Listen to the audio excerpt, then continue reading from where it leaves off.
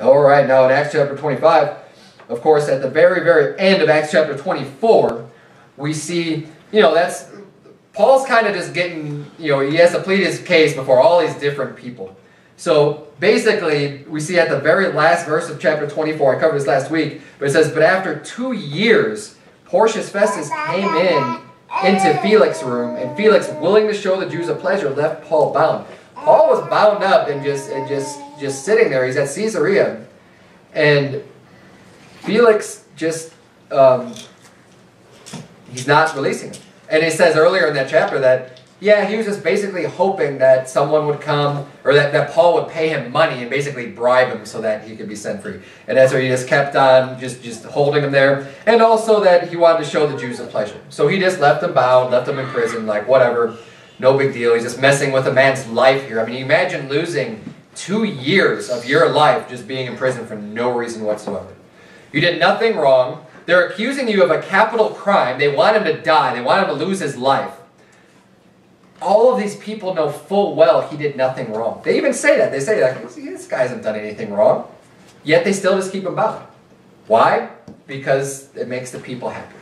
And that's how crooked it is. But we see this anyway, so we're jumping into chapter 25. The end of chapter 24 explains that Paul's been already locked up for 2 years.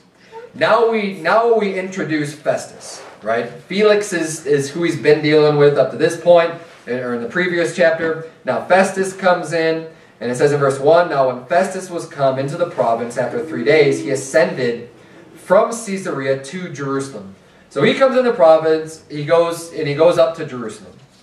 It says, then the high priest and the chief of the Jews informed him against Paul and besought him, and desired favor against him that he would send for him to Jerusalem, laying wait in the way to kill him. So what's happening here is Porcius Festus, he comes into the land, he comes in, he goes up to Jerusalem, and the chief priests go up to him and say, hey, they inform him against Paul. They're saying, there's this prisoner Paul over at Caesarea, we want this guy to die. I mean, after 2 years, the Jews are still saying, they're still going after him. They see Festus come into town, and they're saying, hey, we're gonna go get this guy, see if he'll help us to get Paul killed. So they inform him against Paul. They lay their grievance to him, and it says they desired favor against him that he would send for him to Jerusalem. So he's saying, they're trying to get Festus to say, hey, call Paul over here to Jerusalem. Bring him into this city so that we can try him, And, of course, their plan is so that they could just lay wait and kill him. They didn't want him to have another opportunity to have a trial or anything like that. They're not trying to do this the lawful way. They just want to go and kill him. And, but Festus does not concede to that. He says, no, wait. We see in verse 4, it says, but Festus answered that Paul should be kept at Caesarea and that he himself would depart shortly thither. He's like, no, we're not going to call him here. He's like, I'm just going to go there. He's like, I'm already planning on going there, so I'll go there and I'll hear him. It says in verse 5, let them therefore, said he, which among you are able, go down with me and accuse this man if there be any wickedness in him. So he's saying, no, instead of him bringing him here, because he knew they wanted to kill him. I'm sure he wasn't just a total moron. He understood, and he knew probably the events that had already happened with Paul even being sent to Caesarea in the first place because they had conspired to kill Paul. And so he's saying, no, he's like, we're going to try him, and you guys can come with me. You could go over there, and you can accuse him if there's anything wrong, and we'll judge him there. We'll judge him in Caesarea. So verse 6 says, and when he had tarried among them more than 10 days, he went down unto Caesarea. And the next day, sitting on the judgment seat, commanded Paul to be brought. So he gets into Caesarea, and he's like, okay, let's bring Paul forth. Verse 7 says, and when he was come, the Jews which came down from Jerusalem stood round about and laid many and grievous complaints against Paul, which they could not prove. Now, we saw this in chapter 24. We see it again in chapter 25. And this is a common theme with the Jews, with the chief priests, with these people in authority. They're just laying all kinds of charges against him. They're just bringing whatever they can against Paul, whatever they can conjure up, whatever they can make up. It says they can't even prove it. So they're just bringing these accusations against Paul. And this is, I want to stop on this point real quick for a little while, because this is a serious sin. And it's something that's real common these days. It's real easy to do And I think some people might not even realize how bad of a sin it is. These people are bringing false accusations against the Apostle Paul, and they're railing against them. They're railing on them. And especially in the day that we live in today with the social media, it's easy for people to kind of spout off their mouth, right? You see it all the time on things like Facebook. That's one of the reasons why I don't really like Facebook that much. It's a kind of, we were talking about this before service. There's a useful tool, you know, if you want to keep in touch with some family or friends or something, you can see how your family's doing or other people are doing. That's kind of nice. But there's so many other things, so much drama, and people get involved in strife and fighting and airing dirty laundry, and all kinds of just garbage happens on Facebook that ought not to happen. And one of the things I've noticed, at least in regard, because I guess probably I'm more interested in this stuff, you know, people post sermons and this and that, and you always got people, you know, this guy's a heretic, and everything else going on. And what's interesting is there's people that I know, and I know very well, that end up getting slandered. And people just, they might hear one little clip of some video or something, and they're real quick just to judge and to throw something out there and just say, and just make up stuff, and basically be a railer and a false accuser. Now, it's an important thing, we're going to get into that, but first of all, when you see something on the internet, don't ever just automatically assume that it's true. They have these stupid, I think they're called memes, right? They have these pictures and people write words on them and stuff. Or there's articles, all this other stuff. People, especially today, I mean, this is like, the amount of disinformation that's out on the internet now is crazy. People do it now just on purpose to see if they can get like news stories or whatever to go viral, and see how many people they can trick into thinking that this is actually real. They'll Photoshop pictures, and then they'll put this thing and like, see, and they'll kind of run along with a train of thought that people have. So if they're trying to target like a conspiracy theory or whatever, or they'll even with things like, you see a lot of police brutality stuff, and there's all these pictures and videos, and there's a lot of horrible police brutality going on, but then someone else will come along, and they'll just kind of make something up and throw that in there. And if you're already kind of caught up in this thing, like, oh, you believe that all this stuff happens, and it's like, sure, you understand it happens, but like, don't just be real quick to just accept these things as fact or as truth if you don't look them up for yourself. And unfortunately, a lot of people do that, and for some things it might not be as big of a deal, but when it comes to a person's character, when it comes to you know, a preacher or things that they say, don't just take something that someone else says secondhand and just receive that as the truth. Now, I'm not saying it's a lie, I mean, you don't know, but the fact is, if you don't know, don't go and then you start sharing stuff and spreading the lie and just keep rumors propagating throughout the internet because you don't know and you didn't look it up for yourself. If you're going to post something, if you're going to say something about someone, you better know for sure that what you're saying is right and what you're saying is true. Before you go and make an accusation against somebody, before you go and make a slander about someone. Here's a perfect example, right? We have these videos that were put out by Pastor Anderson and Paul Whitmer, right? So you get people that will say, oh yeah, he's just in it for the money because the DVDs are available online for sale, right? And they'll say, oh yeah, see, look, this pastor, he's just in it for the money, he shouldn't be doing that stuff, and they'll throw out all these accusations just because they may not like the person.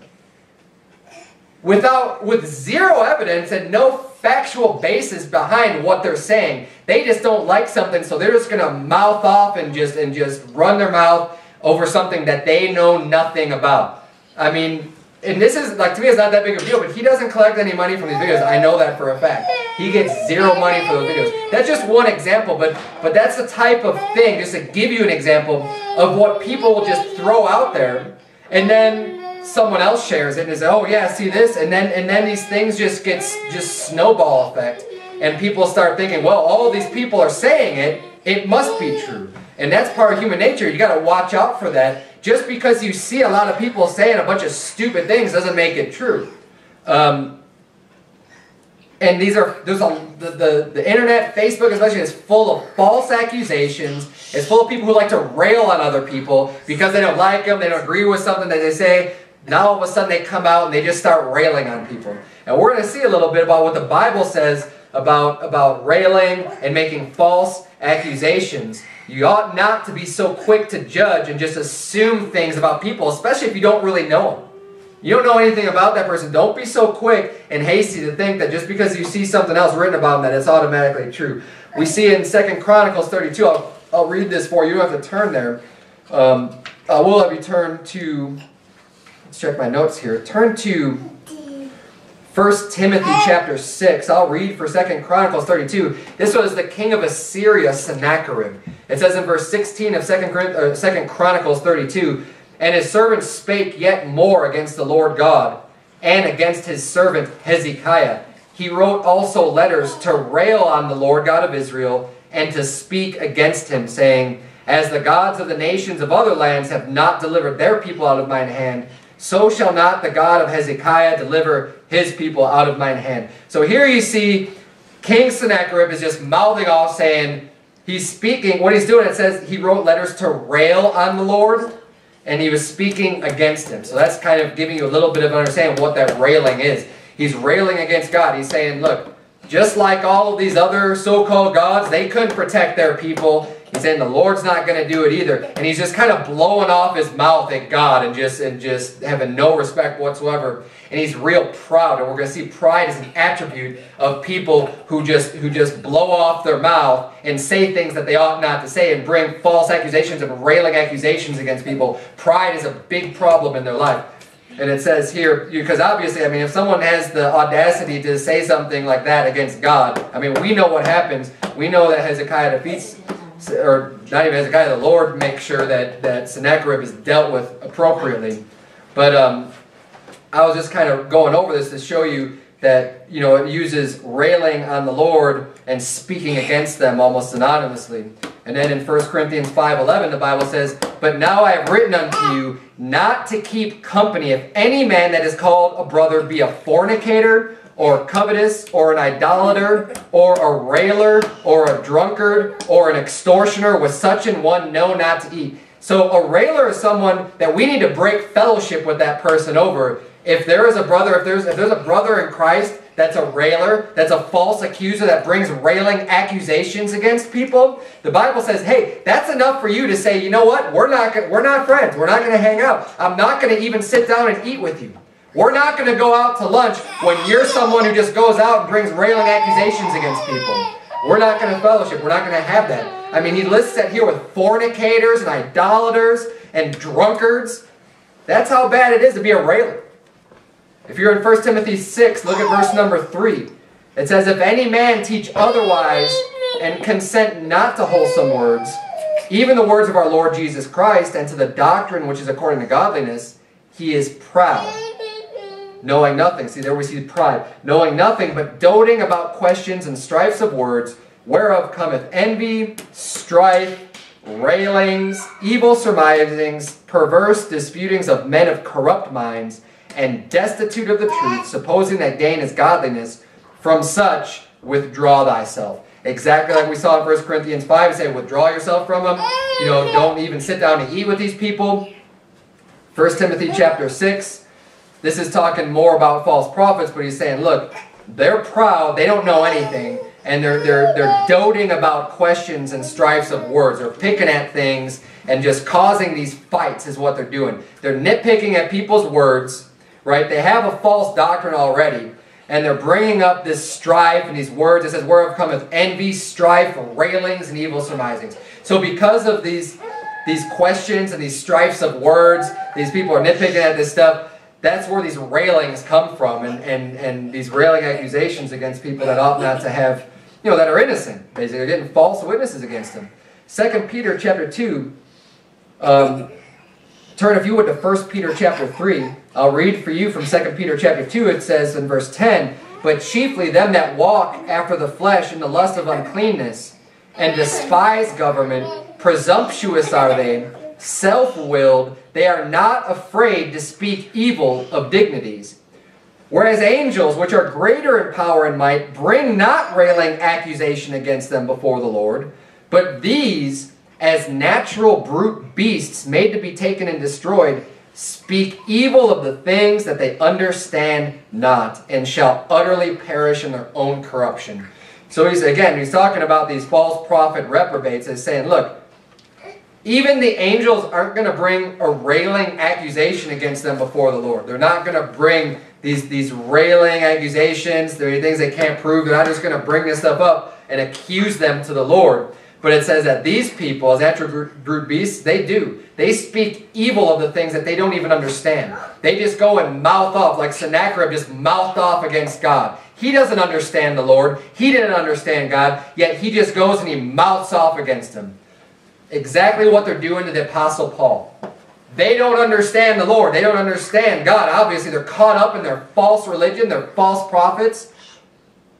Yet they're bringing up these railing accusations, speaking evil against Paul for something that he didn't even do. Things they can't even prove, they're just mouthing off about it. If you're in 1 Peter chapter 3, look at verse number 15. It says, "But sanctify the Lord God in your hearts, and be ready always to give an answer to every man that asketh you a reason of the hope that is in you with meekness and fear, having a good conscience, that whereas they speak evil of you, as of evildoers, they may be ashamed that falsely accuse your good conversation in Christ." So here's the answer for that, for us, for Christians to avoid this, and to kind of, basically he's just saying to make yourself above reproach.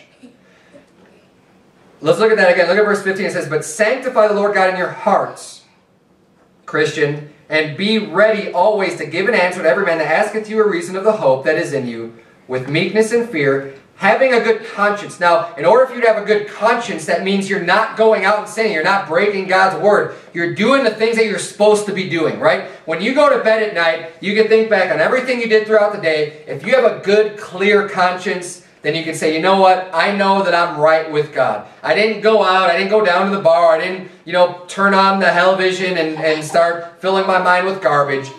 I know that what I did was right. So he's saying, look, have a good conscience. It says that whereas they speak evil of you, so when that they speak evil of you, if you have a good conscience, when they're speaking evil of you as evildoers, it says they may be ashamed that falsely accuse your good conversation in Christ. If you're doing that which is right, if you can make yourself be above reproach, if you can have a clear conscience, and you can go to bed at night and say, you know what, I didn't do anything wrong. Now, the false accusations may come, but they're the ones that are going to be ashamed if there's no truth to what they're saying, right? They're going to be the ones that are going to be found out to be liars. They're the ones that's going to come up, and it's just going to look even worse on them, because ultimately, in the end, the truth will come to light. It will, in the end. Now, in the middle of it, it may be looking really bad. People might everyone might turn their back on you if people are falsely accusing you of something really bad. But in the end, I think if you're doing that which is right, people who are falsely accusing you, they're going to be the ones that are ashamed. And now, as with so many other of God's laws, the law regarding false witnesses and people who bring up these railing accusations against people was not enforced back then in Paul's time, as well as now. And it's something that ought to be enforced. Turn, if you would, to Deuteronomy chapter 19. I want you to see this in Deuteronomy 19, because this explains what is supposed to happen when people bring up a false witness against somebody. Because it's a big deal. I mean, think about it. Think about how much your life would be impacted if someone just made up some lies about you. Especially, Paul, they made up accusations against him that in their law should have been worthy of death. I mean, think about if someone were to accuse you of a crime that is worthy of death in today's society. I mean, that's a big deal. That's going to have a big impact on you. And they accuse you to the point where you're arrested and you're sitting in jail. I mean, you're sitting in jail for a couple of years because maybe someone accused you of murdering somebody. Or whatever, where it's like now you could be facing death. That is a serious crime to commit against somebody if you're just making up lies about it.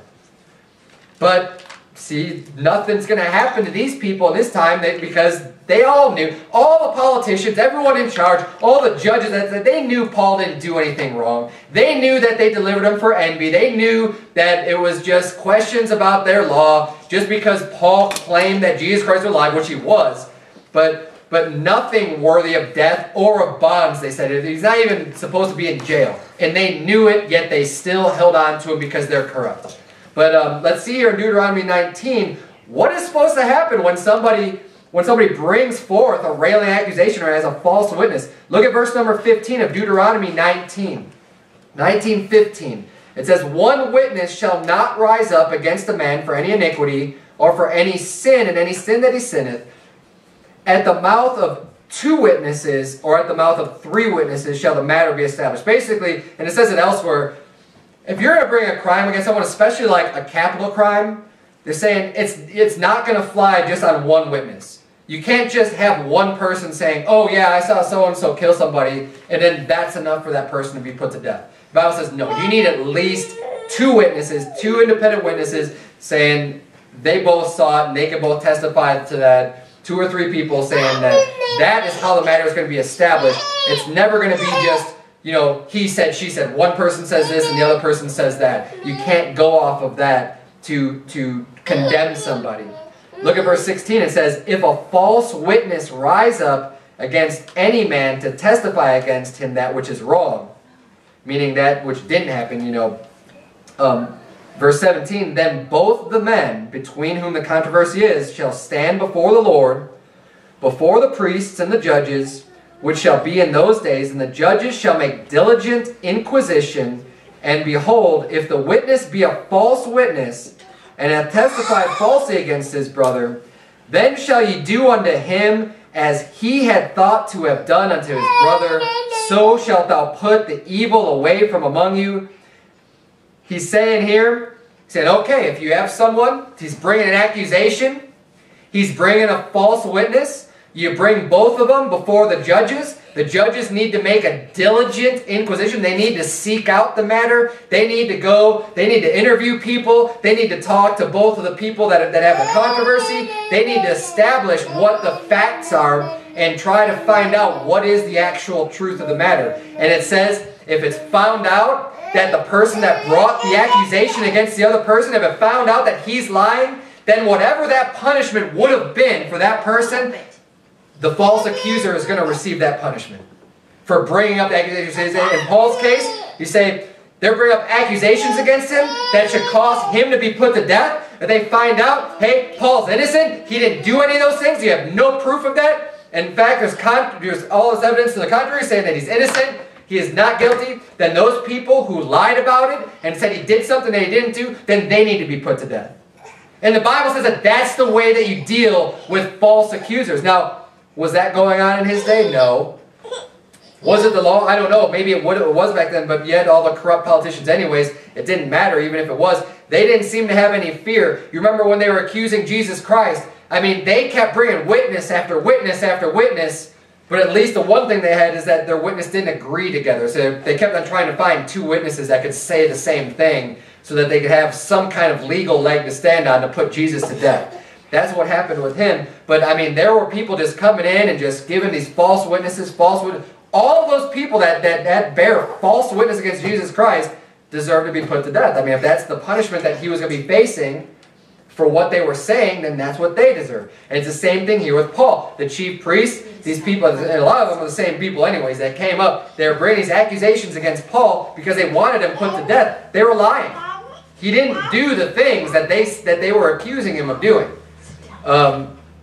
They ought to be put to death. That's the way they ought to be judged. That's what the Bible says. And even today in this country, if that were something that we had, you know, there would be a lot less frivolous lawsuits and false accusations against people, and a lot less slanders, if there was actual real punishments that would occur for being a false witness. I mean, they do have some, you know, perjury in court, but I mean, how often do you hear about that being enforced?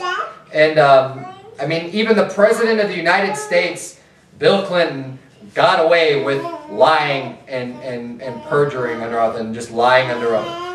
So, I mean, when the guy at the top isn't responsible for anything, then why should anyone else be? But let's keep reading here in verse number 19. It says, then shall you do unto him as he had thought to have done unto his brother, so shalt thou put the evil away from among you, and those which remain shall hear and fear, and shall henceforth commit no more any such evil among you.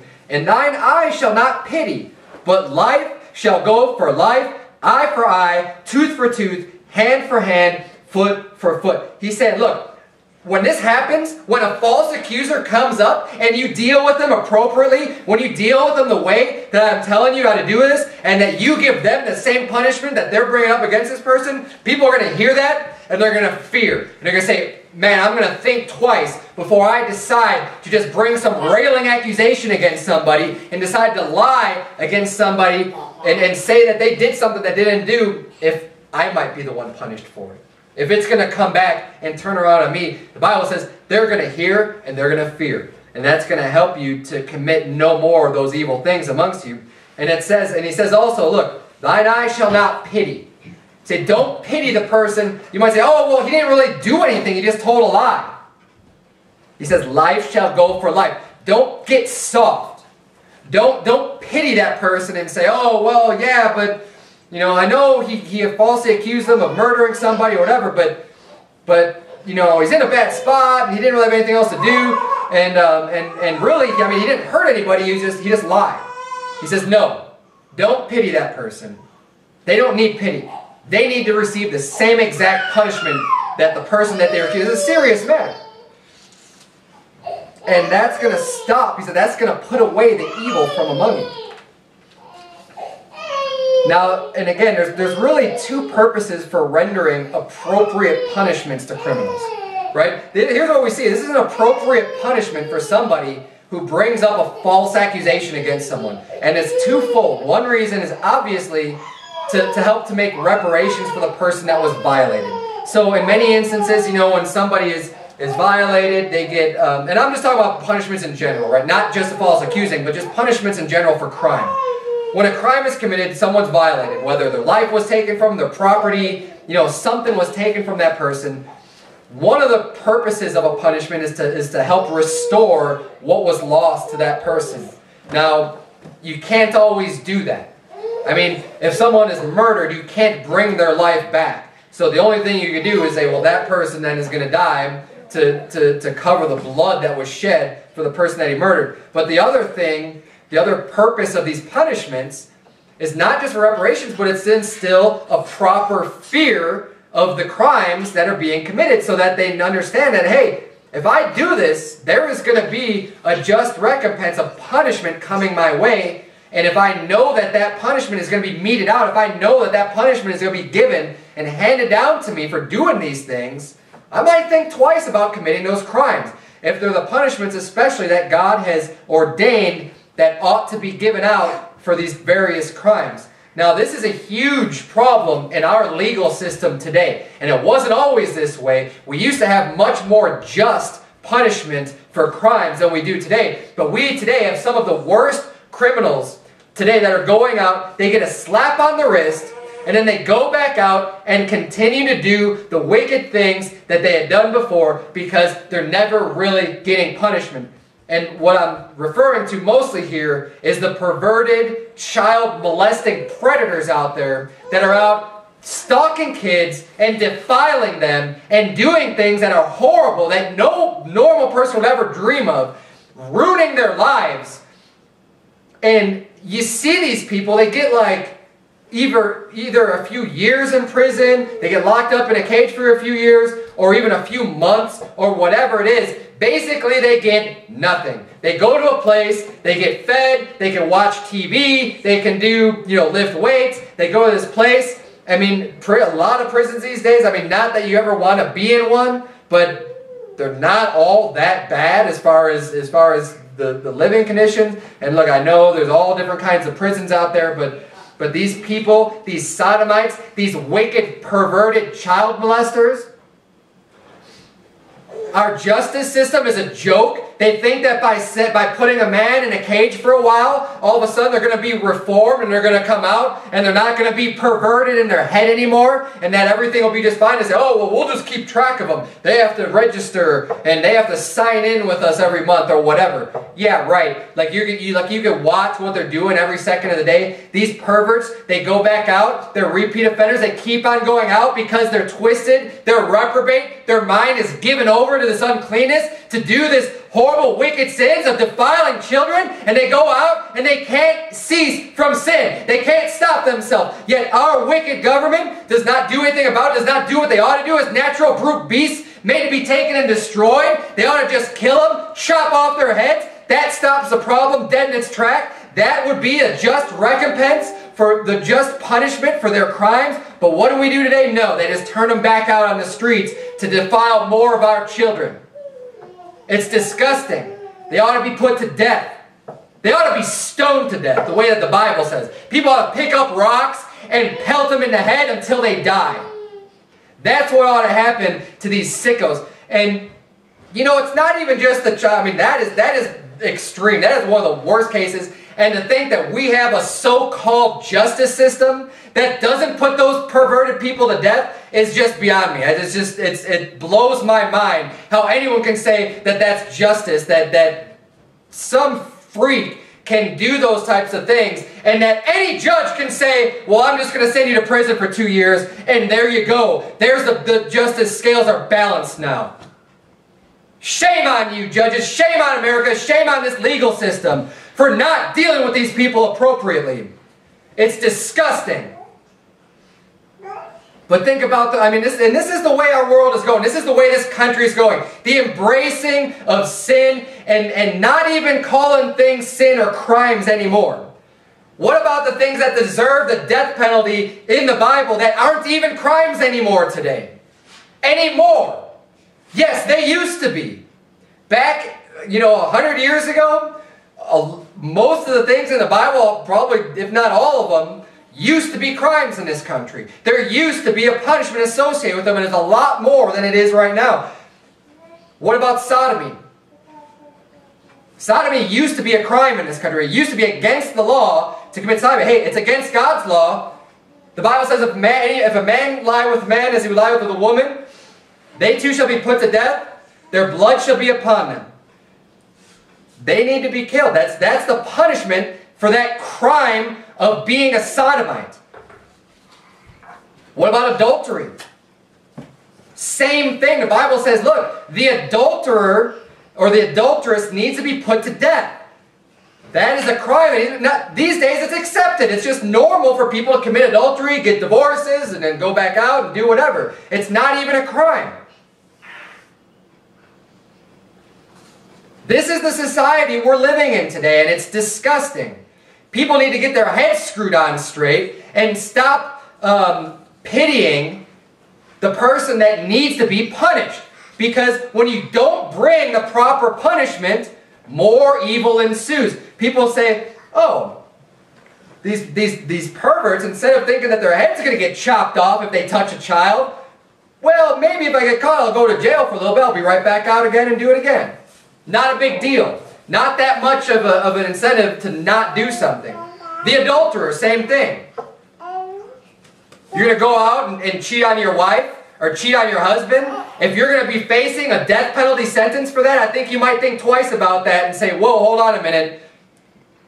I'm gonna not get carried away with my lust and just back off for a second and not commit this wicked sin that's going to destroy my family. We need to get back to God's view of sins and get back to God's punishment for sins. These people obviously, there seemed to be no lack of people that could bring false accusations against Paul because it wasn't being enforced that anything would even happen to them for bringing up a false accusation. It didn't matter. Nobody cared. And that's the way it is today. Let's keep reading here. Look at verse number 8 of Acts 25. It says, While he answered for himself, neither against the law of the Jews, neither against the temple, nor yet against Caesar have I offended anything at all. He's saying, look, I haven't done anything against the Jews. I haven't done anything against their temple. And I definitely haven't done anything against Caesar. So why am I here? Why am I being judged? You know I haven't done anything wrong. I haven't done anything wrong by anybody. I've been living with a good conscience with God and man, as with Jesus Christ. And see, this is important again for us, as I mentioned briefly earlier, about how we ought to be able to live with a pure conscience, right? So that those that falsely accuse us will be ashamed. Well, we see in Luke 2:52, you have to turn there. You can turn to Romans 12 if you're like real quick. Keep your finger in Acts 25 and turn to Romans 12.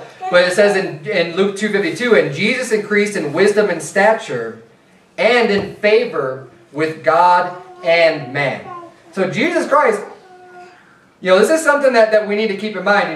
You want to keep favor with God first, obviously. You want to be in good standing with God, with a good conscience toward God. But he's saying, Jesus Christ, when he was growing up, he was in good favor with God and with man.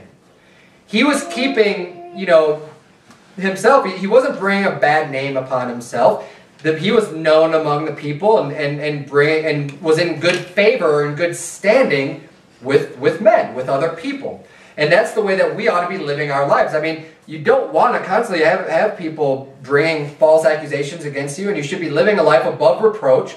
You should be ministering and serving people and helping people out and be able to have a good name, and you're not out to just cause trouble with people in general. That's not our job. Now, if trouble happens as a result of following God and obeying His will and doing what we're supposed to do that He commanded us to do, so be it.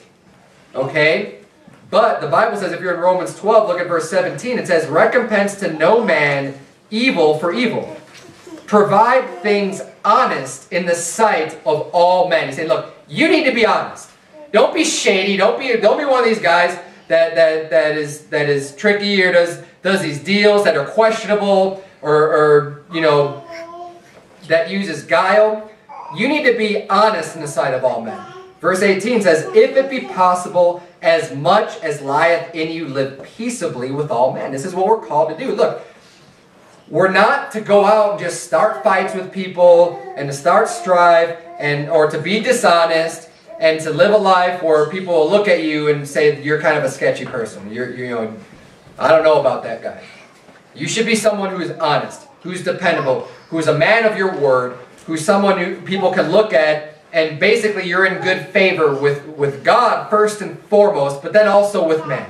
I mean, at the job, your boss should be able to look at you and you should be in good standing among your coworkers and with your boss, with other people in the neighborhood, with other people, you should be the type of person that people can look at and be like, whether or not they agree with what you believe, you can say, you know what? That's still a good person. He's in good standing. He takes care of his family. He does what he's supposed to do, or she does what he's supposed to do. She's a good mother. Whatever it may be, we ought to live peaceably with all men. We're not out to just cause fights and cause friction. Now, God's word will cause enough of that on its own. And that's why we need to make sure we're in favor with God first and make sure that doesn't get sacrificed or compromised in any way. But when we know that we're walking right with God, then hey, walk right with man too. And again, that way it's only going to work against these people that bring up these false accusations. If you got someone bringing up a false accusation, but then everyone else around you can be like, no, he's a good guy, you're lying. That'll just help you out, obviously. But if you're already doing things that are kind of shady or kind of sketchy, then people can look at that and then their mind, even if you're innocent, if you've been known to do some other things or you're not quite as honest as you ought to be, then people can look at you and start to question that then. And start to question whether or not what this false accuser is saying is even true. And it'll work against you. But if you can live above reproach and have a clear conscience, then they'll be the ones that are ashamed. Let's keep reading here in verse number 9. It says, but Festus, willing to do the Jews a pleasure, answered Paul and said, wilt thou go up to Jerusalem and there be judge of these things before me? So again, here we see the the willing to do Jews a pleasure, right? By the man in charge, by Festus. The last verse of Acts 24, we read it earlier, we'll read it again. It says, but after 2 years, Porcius Festus came into Felix's room, and Felix, what? Willing to show the Jews a pleasure, left Paul bound. So here we see Felix, willing to show the Jews a pleasure. Festus, willing to do the Jews a pleasure. And in Mark 15:15, we see Pilate do the same exact thing. It says, and so Pilate, willing to content the people, released Barabbas unto them, and delivered Jesus when he had scourged him to be crucified. Felix, Festus, Pilate, all corrupt. Every single one of them knew that the person that they were in charge of, that they were supposed to be judging, was innocent. They knew that they weren't guilty. Pilate says, I wash my hands of this innocent man. He knew Jesus was innocent. But that corrupt man just let him go to die. He sentenced him to death. Why? Because he wanted to content the people. This is what democracy will get you. People say, oh no, we live in a democracy today. Democracy is mob rule. Democracy is a bunch of people voicing out and saying, well, we want you. And you know what? It could be representative government just as much. Right? Say, well, we're a republic. We're not a democracy. Yeah, I know. But, so you want to put one person in charge and say, okay, well, 99% of the people are saying, we need to kill Jesus. You're representing us, so you better do it. That's people's attitude today. They think that's a righteous form of government. Instead of saying, well, no, the judge that's in place ought to be a righteous judge, someone who's not going to just bend their morals and bend what's right and compromise righteousness because of what a bunch of people want, because of someone's wicked heart, whether it's 99%, 51%, I don't care how many percent. A judge is supposed to do that which is right. And they're not supposed to pervert judgment. And that's what every single one of these people did here by not releasing Paul, by not releasing Jesus. They're willing to do the people a pleasure. And this is exactly the type of politicians that we have in charge of our country today. They're willing to do the people a pleasure. They're gonna throw them a bone, and they don't judge righteously. They don't judge honest judgment. But let's keep reading here. We're probably gonna get through the chapter a lot quicker now. Verse 10. It says, then said Paul, I stand at Caesar's judgment seat, where I ought to be judged. To the Jews have I done no wrong, as thou very well knowest. He says, you know I haven't done any wrong. So he's appealing unto Caesar, because he knows, back then under the Roman rule, and Paul being a Roman citizen, he was able to make that appeal where he's saying, look, don't try to send me to the Jews because they're just going to put me to death. You know they're going to put me to death there. You know I'm not going to get a fair trial. And you know I haven't done anything wrong. So now he's going to invoke his right of just saying, well, no, I want to be heard by Caesar. Basically, you can take it to the top. And that was their way of, like, a little bit different than our system, but, like, kind of bringing it before the Supreme Court, right? I mean, I want to be judged by Caesar. They said, that's what I want. So, because he's already been heard by a few people already anyways. But it says,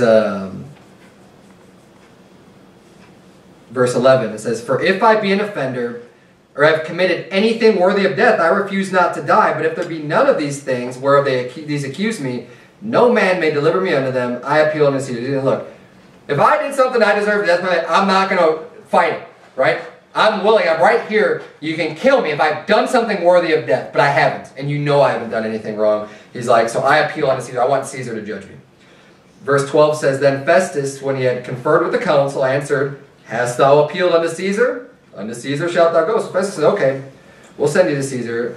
And after certain days, King Agrippa and Bernice came unto Caesarea to salute Festus. So now we get introduced to King Agrippa.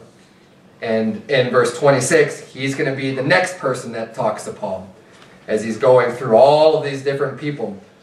And verse 14, it says, and when they had been there many days, Festus declared Paul's cause unto the king, saying, there is a certain man left in bonds by Felix. So now he's explaining the situation to Agrippa. He's saying, look, there's a man here, he's in prison from Felix. It says, about whom when I was at Jerusalem, the chief priests and the elders of the Jews informed me, desiring to have judgment against him, to whom I answered, it is not the manner of the Romans to deliver. He basically runs down what's happening here in the story, right? It says, And then he says in verse 17, therefore when they were come hither, so when the chief priest came, without any delay on the morrow, I sat on the judgment seat and commanded the man to be brought forth, against whom when the accusers stood up, they brought none accusation of such things as I supposed, but had certain questions against him of their own superstition, and of one Jesus, which was dead, whom Paul affirmed to be alive. And because I doubted of such manner of questions, I asked him whether he would go to Jerusalem, and there be judged of these matters.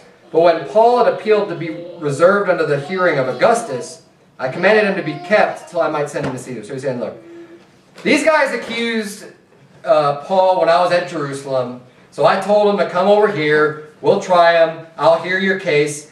And he said, but they didn't say what I thought they were going to say, because they wanted to put Paul to death. And he's like, they didn't bring anything against him that I thought, that's actually against the law. They started bringing up questions, he said, of their own superstition. Now, of course, they called it superstition, but obviously it was their religion. Now, the Jews, Paul definitely had the right religion, but in any case here, he's telling them, well, I don't understand their laws and stuff. So I asked Paul, hey, why don't you just go be judged by them at Jerusalem? And Paul says, no. He appealed to Caesar. So he's like, I decided, okay, yeah, I'll send him to Caesar. So now we see in verse 22, it says, then Agrippa said unto Festus, I would also hear the man myself. Tomorrow, said he, thou shalt hear him. And on the morrow, when Agrippa was come, and Bernice with great pomp, and was entered into the place of hearing with the chief captains and principal men of the city, at Festus' commandment Paul was brought forth. And Festus said, King Agrippa, and all men which are here present with us, ye see this man, about whom all the multitude of the Jews have dealt with me, both at Jerusalem and also here, crying that he ought not to live any longer. But when I found that he had committed nothing worthy of death, and that he himself had appealed to Augustus, I have determined to send him. Now, why wouldn't you say, when I found that he had committed nothing worthy of death, I decided to release him? Now, wouldn't that have been the just thing to do? To just say, you know what? Why would he even waste the time of Caesar, right? The emperor, right? The guy in charge of everything, who he's going to go now and stand before? You already found him innocent. And everybody else before you did as well. Even, the Lysias, who sent him down to Caesarea, said that, he's a Roman citizen. He saved him out of there. He didn't know, he didn't understand why they wanted to kill him so bad, but he didn't find anything wrong with him. He kept him safe. He kept him protected. He went in front of Felix. Felix found nothing wrong with him. He went in front of Festus, and Festus didn't find anything wrong with him. But now he's saying, but I guess I'm going to send him to Caesar. Instead of saying, well, I found him innocent, so I let him free. Total lack of judgment here. Total lack of anything righteous, of a righteous judgment. So it says in verse 26, of whom I have no certain thing to write unto my Lord. So he's like, I don't even have any reason to tell Caesar why I'm sending this guy. Obviously, if he thinks he's innocent, he didn't do anything wrong, what in the world is he going to say, hey, here's this prisoner that's being tried to be put to death. I don't even know why.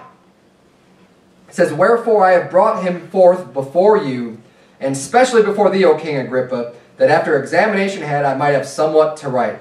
For it seemeth to me unreasonable to send a prisoner, and not withal to signify the crimes against him. Yeah, unreasonable? What's unreasonable is keeping Paul bound for 2 years. What's unreasonable is knowing that he's innocent and not setting him free. That's unreasonable. But they're going to continue their circus, and Paul's going to get his chance, but as he... God said earlier, God informed Paul that he wanted him to be witness in Rome. So we saw that in one of the earlier chapters. So we see here God's will is going to be carried out because Paul appealed unto Caesar and they are going to send him. But we're going to see next week in chapter 26, Paul's great speech and with King Agrippa. And that one's a lot more interesting, I think, in my opinion, than chapter 25 was. With it's basic. Chapter 25 is a lot of repeat of this. It's like the same exact story happening. You got two guys' names that start with an F. You got Felix and Festus, and it's like the same exact events happen. And poor Paul is just sitting in prison for years. He just loses years of his life because of false accusers and because of people who are bringing up railing accusations against him. So let's bow our heads and have a word of prayer. Dear Heavenly Father, Lord, we thank you so much for this chapter. Lord, I pray that you would please help us use wisdom when we speak about matters or about other people, dear Lord, that we wouldn't be quick to repeat things that we hear. Dear Lord, that we wouldn't be slanderers, that we wouldn't be busybodies, that we wouldn't be false accusers and railers, dear Lord, that we wouldn't just bring an evil report upon people just because maybe someone else said something. If we don't know for a fact for ourselves, dear Lord, help us not to be involved in that type of gossip and in that type of accusations, dear Lord. Help us to do what is right. And when someone comes to us with gossip like that, dear Lord, help us to have a stern face and a stern look to turn away that type of sin and iniquity, dear Lord. Help us to do that which is right. And help us also, dear Lord, to live above reproach. Help us to live a life where we could be in favor with God and with man, where people can look on us and know that we're upright and give being a Christian a good name, dear Lord, that they can look at us and we would be hard workers and we would be above reproach, that if anyone were to try to bring a railing accusation or a false witness against us, dear Lord, that they would be ashamed because we have a clear conscience. Dear God, we thank you so much for all these things. It's in Jesus' name we pray. Amen.